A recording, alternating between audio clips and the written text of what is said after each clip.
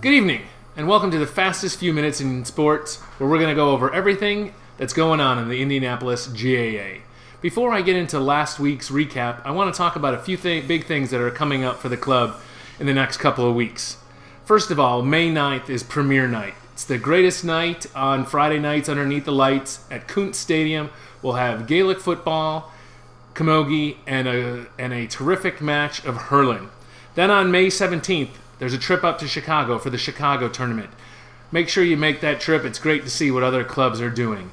And finally, today was the last day for registration for nationals in Boston. The Indianapolis team went ahead and registered 5 squads going out to Boston this year. A camogie at intermediate, Junior A hurling, Junior C hurling, Junior C football, and Junior D football.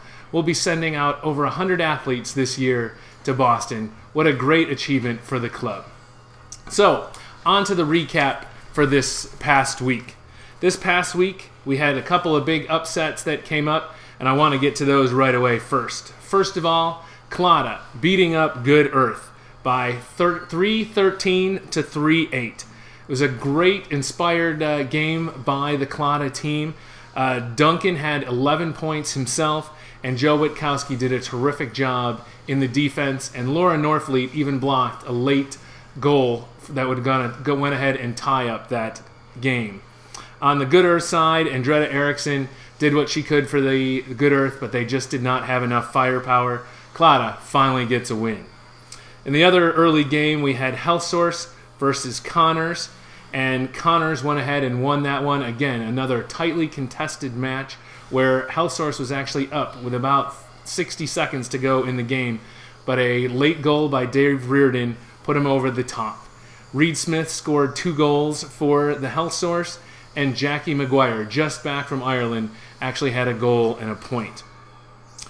Upland versus Pogues saw Pogues take one out in a squeaker, 4-11 to 4-7. Lots of goals scored in that game. Andy Hazel for Uplands finally finding his offensive firepower. He scored 3 goals. Tim Boyle was a one-man wrecking ball for the Pogues team. He had 4 goals and 4 points all to himself. And then finally, the big matchup for the weekend was 2 Gingers versus previously undefeated Renners. Well, it didn't end up that way.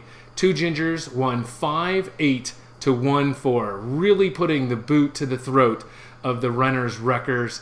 I don't know what really happened in that game, but 2 Gingers really put it on them, and they now have the league lead.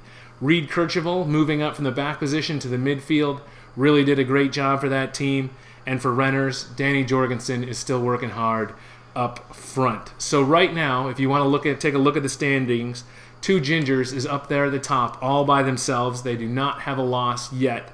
They're followed up by Pogues, Renners, and Connors, all with 2 wins and 1 loss. And way at the bottom of the league, we have Upland and Health Source bringing up the rear. After this, let's go ahead and bring on the Swami.